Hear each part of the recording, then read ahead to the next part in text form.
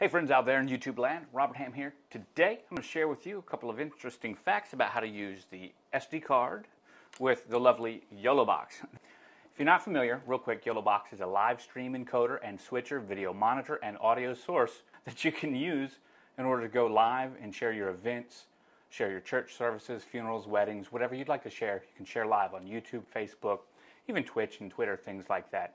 It's really exciting. I want to go over a couple things first just to get you started and then move into some kind of advanced things that you might do with it, like how to create a really awesome intro video for your weddings or for whatever event you're having. If that kind of stuff is up your alley, stick around. We're getting ready to do it now. So I've got YoloBox set up right now to have my computer as a source, the camera as a source, and an SD card video as a source. I'm actually switching to that SD card video right now to kind of give you an example of what it would look like. And I want to do something else. I want to switch over the audio so that you can kind of see what's happening. So I'm going to go ahead and click local video now, and you'll hear some audio pop in.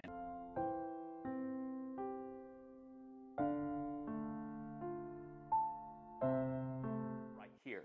Now you might think that we've only got 3 sources of video, live video, and 1 source of recorded video, pre-recorded video on the SD card. But we actually have another. We have a 4th source that you're seeing right now. And that is the fact that YoloBox is actually recording while we're doing all this, and it's recording in 1080p. What that means is that you can actually use YoloBox to produce your entire live event with that screen record feature, and you can have one master file that you put together in something like Adobe Premiere or even your Windows Movie Maker later in order to stitch that together into one complete unit. When YoloBox records, it gives you 10-minute chunks, so you will have some chunkification going on in your project, but it's really easy to put back together.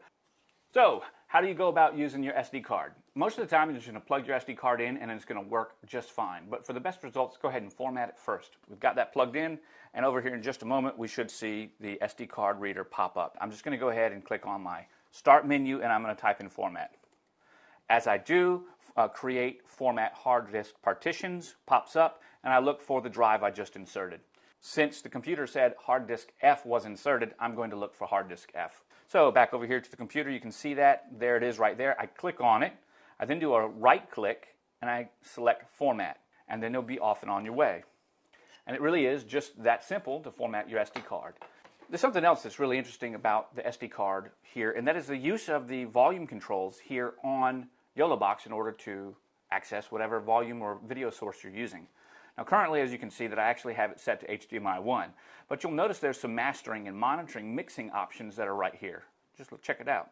You'll see you've got HDMI 1, you can boost the volume, you can reduce the volume, HDMI 2, local video, that's your SD card. The SD card is over here on the side, as you can kind of see right there. And then finally, you'll have a live stream. In fact, you have all of this for all your video inputs. You even have a special one just line in right there that you can see when you want to put your audio directly in, say through something like a handy recorder, a field recorder, something like that. Works very well. Let me share with you a real quick pro tip. Don't mix around too much with the 10%, 15, 20% or higher. You don't want it to go there. 10% is what would be considered the unity volume, the proper volume for coming in, or in this case, 100%. Anything over that, you're going to begin to overmodulate the signal, and it's going to start to break up and clip. Now, it doesn't seem like there's a whole lot of room there, but it's very important in case you have a signal that's coming in that is extraordinarily soft. In most cases, you'll never use this, but if you do need to boost a really soft signal, it will introduce some noise, but at least you'll be able to hear it. There's a lot of headroom here for that, but you're also going to hear a lot of noise when you start using it. It's best to adjust your sources of audio either at the input source itself or on a mixer, like using the line in. All right, let's go ahead and jump into one other thing, and let's talk about how you use this. There's lots of features. We're really just dealing with the SD card and what you can do with it. Obviously, you can record on the SD card and then pull that back up as a playback medium for your SD card source. But what about if you've got a birthday party and you want to live stream it for grandma, grandpa, and all your cousins and friends and family that are out of town? What might you do? Well, that's where we're going to take it back over here to the computer. So the first thing is you're going to want to create some kind of video. It's a video card source, SD card source. It requires video, so what might you do? And if you had some video, wouldn't you like some effects to go over top of it? And if you had some effects, wouldn't it be nice to have some sound, some music or something? Well, I'm going to share with you where you can get all that stuff right now. First of all, Rocket Stock. I'm jumping over here to the computer for you. If you go to rocketstock.com, This is a place where I get a lot of my video effects. It's a really great place to do exactly that. You get these effects and then you can use them in your projects, but these are for Premiere Pro and Adobe After Effects templates that you can use. Just come over here and click on freebies, find one, click on it, download it, and then it's yours to use. Now I've already done some downloading and I've got this, so I'll bring that file up in just a moment. But let's address the second part. Where do we get our music? Well, come right over here. If you just search in YouTube, royalty-free YouTube music, it will actually pop up, and it'll pop up in a Creator Studio. Now, you may need to have a Creator account. That might be helpful, but I'm sure that even if you don't have a Creator account, you can access it straight through your YouTube Studio. If you don't, it might ask you to create a YouTube Studio account, and you will need to be logged into your YouTube account. But here you go. At this point in time, we've got all kinds of music royalty-free. This is going to make it really easy to stream, right? Because the music's already been vetted on content creation and content ID networks so that it's good to go. And if you're streaming to YouTube, you won't have any problem streaming your content with this music to YouTube. So now that you've got that, what are you going to do? Let's take it over to the computer. So I'm over here in Premiere Pro. I'm just going to double click on my import dialog, and I've already navigated to this spot earlier. Here is Robert Ham Photography. This is just a static image. Okay, now that I've got my photo, I want to create a timeline that will work with YoloBox, that I can create this video and make it as small of a file as I can possibly get it, but still have really nice quality. To do that, I'm going to go over into Adobe Photoshop. I'm going to right click. I'm going to create new item and a new sequence. In this case, I'm going to go ahead and select 30 frames a second. Now, once I've done that, it creates a timeline. So what I'm going to do is I'm going to go ahead and click and drag my Robert Ham Photography logo straight onto the timeline, and there it is. You actually see the timeline. Now, it's nothing more than a photo right now that's 4 seconds long, so I'm going to drag it out to about a minute. I just did that by left click and drag. Now, this is where some of the other interesting things come in. This is where we're going to use some of those downloads that we did previously. So if you downloaded something like some volumetric light leaks or some bokeh effects, you'll have it to use now. And let me show you how you get there. You come back to your import dialog, double click, and I'm going to import them. Okay, at this point in time, I've got all the assets I need to create this video. All of them were free, they were easy to use, and they're going to be awesome for my intro. In this case, I'm going to come over here and I'm going to grab the light leaks, and I'm going to put the light leaks on top of everything.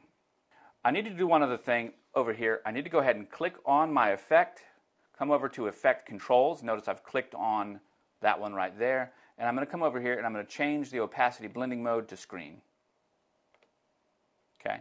And in that case, I'm going to right click, I'm going to copy, I'm going to select all of these by click and dragging, I'm going to right click and I'm going to click Paste Attributes. And it's going to ask me what to paste. I'm going to paste opacity. Boom. Now they've all been adjusted. And what that's going to do is allow me to put this over top of Robert Ham Photography. If you notice, if I come over here to my screen mode and I change it back to normal, you can't see Robert Ham Photography. So we need to use that screen mode on all of them. And we can just as easily right click and ripple delete, and it'll fill in everything just the way that we want it. Looks great. Okay, there are a couple other options that we can change, but without worrying with them, we're going to go ahead and add the music. So let's do that now. We come back over to our project. We find our music, which should be beneath the stars right here, or beneath the moonlight. We left click and drag and hold it onto the timeline. At this point in time, we're also going to go ahead and shorten it just by click and drag. Okay, that's starting to look really good. This is going to be a great intro or outro for whatever it is that you're doing. The final thing that I would say is you would go ahead and add some finishing touches to this, maybe cross dissolves. You might even change how the effect looks. But there is one more really interesting thing that we can do right here, and that is to go ahead and just add one more effect over top of it to give it some character. So I'm going to go ahead in here and I'm going to grab an ambient dust overlay, and we're going to take this and we're going to put it on top. And we're just going to go ahead and kind of grab this one and put it up here too. And now we're also going to come over here, we're clicking on it, make sure you got V selected, click on it, go to Effect Controls, go down to 50 because this one's a 4K and we're on a 1080p screen. Now that we're at 50, we're also going to take our blend mode opacity, bring that back down to screen, and we're going to do one other thing. We're also going to take the opacity down a little bit. Let's take it down to about like 80 or something. 60, that's good, whatever feels comfortable for you. At that point in time, we're going to right click, once again, copy. We're going to left click on the other one, right-click now, paste attributes, and it's going to ask, what do you paste? And we're just going to paste opacity. Actually, we're going to paste motion as well because that's what scaled it down.